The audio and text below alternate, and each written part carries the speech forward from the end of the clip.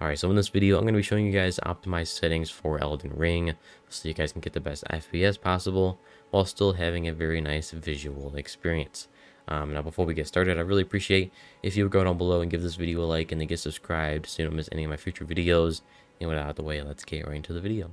So I did get past the dungeon section of the game where it's much easier to run.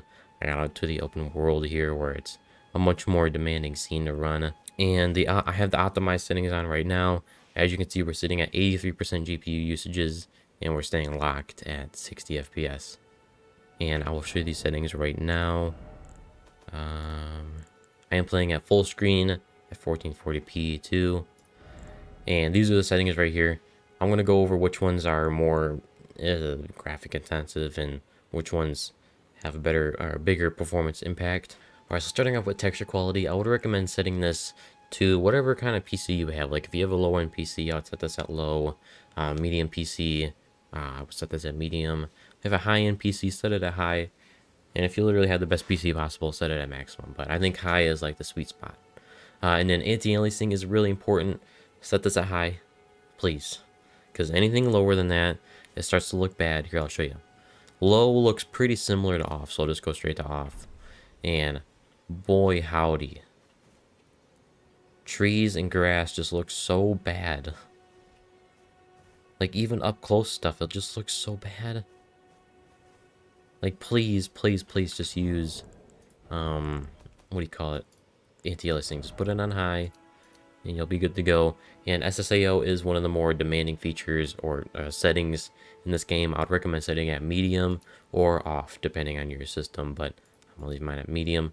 Wouldn't go no higher than that because it does impact your performance pretty well. Depth of field, I would recommend you set it at medium.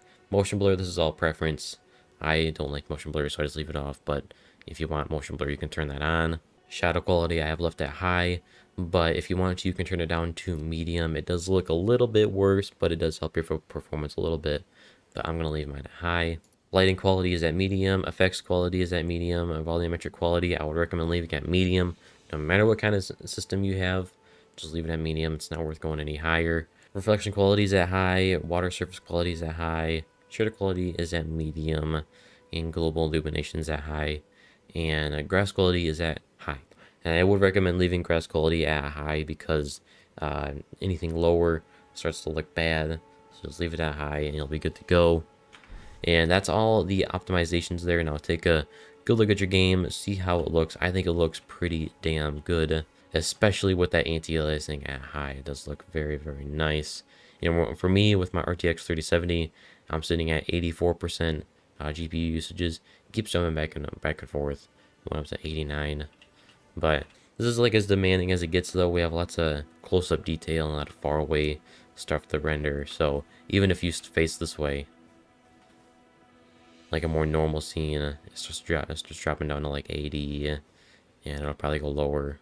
So now we're down to 59, and just, yeah.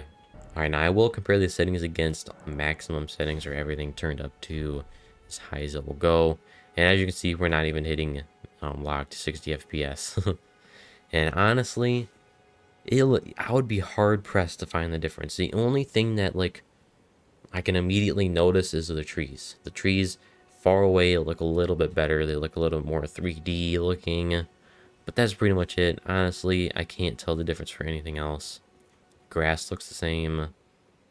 Just everything looks the same, but we are sitting at a hefty 97% usage, and we're barely hitting that 60 FPS lock. So the settings I have shown you will definitely help you out. And if you were to head into a fight, I forgot to mention this earlier, with my optimized settings, if you were to go like fight that dude down there, I'm not going to fight him because he's extremely powerful, and every time I die I would restart back in the dungeon.